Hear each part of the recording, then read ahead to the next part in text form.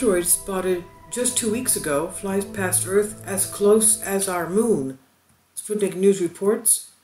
As we said, the astronomers have told us, explained to us, that asteroids never come alone.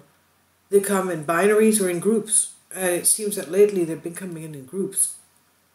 With all these asteroid spottings, the sightings that we've been getting. And they've even been coming out of their trajectories, seeming as if they're slowing up, speeding up, and even because of the Yarkovsky effect, coming off their trajectories and even coming onto Earth. Now, the asteroid dubbed NASA 2019 SC was first observed in the solar system September 6th, just a couple of weeks ago. It flew on a close trajectory to our Earth. Asteroid 219 SC is a Apollo-type rock on a trajectory similar to asteroid 1862 Apollo.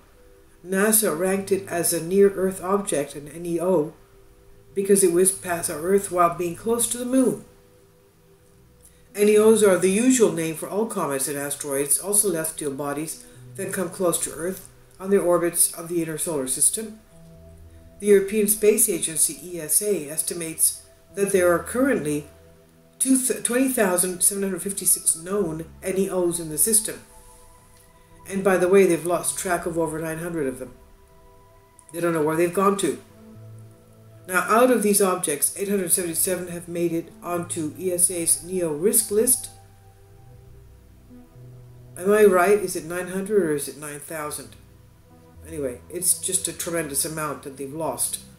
Now, NASA estimates the rock measures somewhere in the range of 29.2 feet to 65.6 feet across, and that is too small to be considered a real danger. The asteroid missed our planet from a safe distance on Thursday, giving the Earth a wide berth of around 0.00360 AU. 1 AU is the distance between the Sun and the Earth. It's about 93 million miles. An incident like this took place in 2013 when a 65.6 foot wide entered the skies above Russia, Chelyabinsk Oblast. That space rock exploded mid-flight and it blew out windows in a wide radius, injuring about over 1,000 people and also, of course, damaging over 7,000 buildings with blown out glass.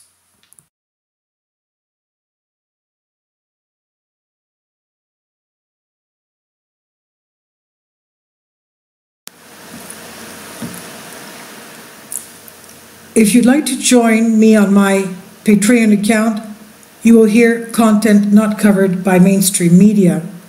These riveting stories will be based on my research, and I will state my opinions and give my personal insight on diverse and controversial subjects and world events not covered by mainstream media, and not supported by YouTube guidelines.